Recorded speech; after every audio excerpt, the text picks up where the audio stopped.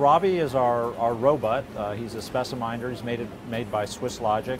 And Robbie delivers samples from our core lab processing areas to other areas in the laboratory. So he's serving our microbiology lab, serology, molecular diagnostics.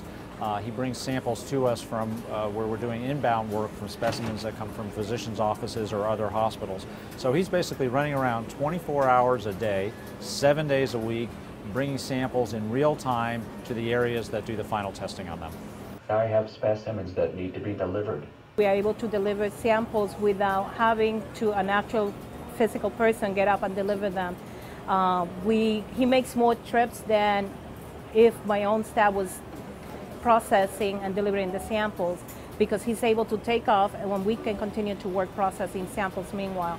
So he leaves the department probably within an hour, probably 6-7 times. He doesn't like it when you get in his way. He likes to tell you to move. My bad. Hey, that is not nice. I know I am good looking, but please give me some space. If you're standing in his way, he lets you know because he's got a job to do. Please, are we really going to play this game?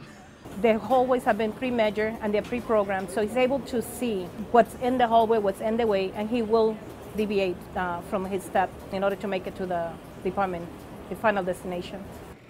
The way he benefits the patient is by delivering the samples faster to the department. The departments can process the sample on a single piece flow, and that expedites the process instead of having someone sitting there for the 20 minutes trying to process different patients and then taking the samples to the department.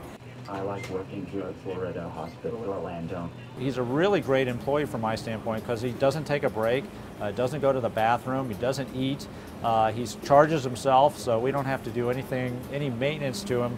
So he's working all the time, and it allows us to really get those samples very quickly to where they need to go to be tested.